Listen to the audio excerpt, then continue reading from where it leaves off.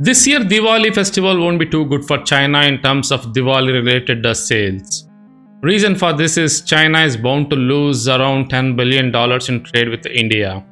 Yes, you heard that right. $10 billion. How it happened, why it happened, we will explore in depth in this video. My goal in creating these videos is not just to tell the news, but also try to connect all the dots from geopolitical, geo-economic standpoint and cover all the angles to the story and provide a 360-degree perspective. These videos take some time to make, and all in return I ask is make sure you hit that subscribe button and ring the notification bell so you won't miss out on any of our future videos. This not only provides me the encouragement to make more videos, but also as a viewer, you can also express your thoughts by liking or commenting on this and help me build an engaging community. Coming back to the story, China is poised to lose around $10 billion. First, let's address how China is making money during Indian festivals. During Diwali time, every household in India spends quite a bit of money on shopping clothes, firecrackers, jewelry on Dhanteras, gifts, and lots of household items as appliances due to huge Diwali discounts. Where do you think many of these goods are coming from? You guessed it right, China.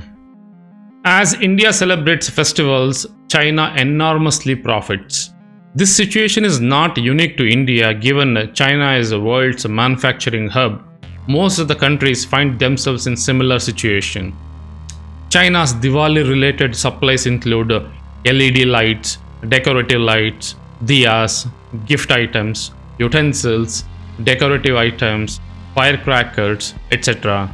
When I was a kid, most of the firecrackers used to be manufactured in Sivakasi in Tamil Nadu. But now if you look at any of the firecrackers, most of them are coming from China. That's how much China dominates the Indian market. Trade between India and China touched all-time high of $136 billion in the year 2022. While China's exports to India stood at a staggering $118.5 billion, India's export to China is a meager $18 billion. So there is that huge gap of $100 billion trade deficit between India and China in 2022. It's like last year, $100 billion just went to China coffers. Now let's look at what factors led China to lose $10 billion. With Modi's government in its 9th year, nationalism at its peak, and many analysts around the world have said that India is one of the very few countries and Modi as one of the very few leaders who have sustained the nationalism for so long.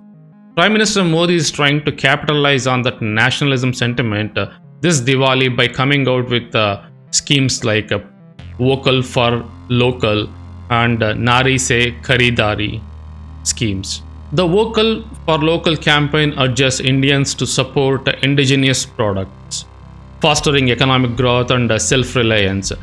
The initiative encourages citizens to prioritize and promote locally made goods, empowering domestic industries. And Nari Se Kharidari is a scheme where Indians are urged to support women who are trying to sell Diwali decoration items or approach someone who is good in stitching clothes or can sell a sari of your choice. Needless to say, both these schemes have been massively hit not only with the consumers but even with the traders who prominently supported the schemes by showcasing made in India products. Now let's get into the geopolitical and geo-economic angle to this. With China's economic rise and military might, many countries in the world are trying to shift away from China's industrial dependency. That's why many of the Western companies are shifting away from a portion of the China-related industry to India and other Southeast Asian countries. Imagine if India itself is dependent on China, where its trade deficit is at around $100 billion. How will it convince other countries to invest in India's manufacturing?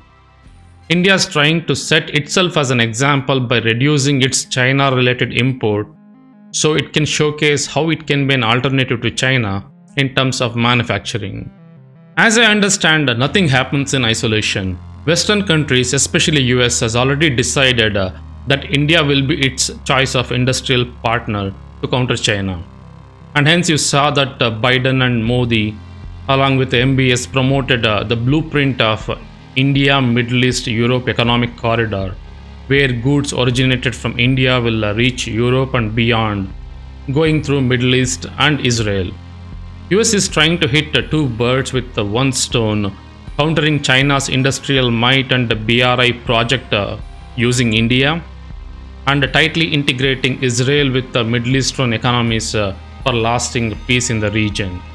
Although right now there are a lot of questions on IMEC project due to Israel-Palestine conflict, once dust settles, things will be put back on track. This Diwali loss is one small step in the direction to counter China. What do you think? Will India be able to replace China as the industrial might with the help of US and other Western countries? Let us know your thoughts in the comment section. If you like this video, don't forget to hit that like button and subscribe for more interesting content. Until next time, stay curious.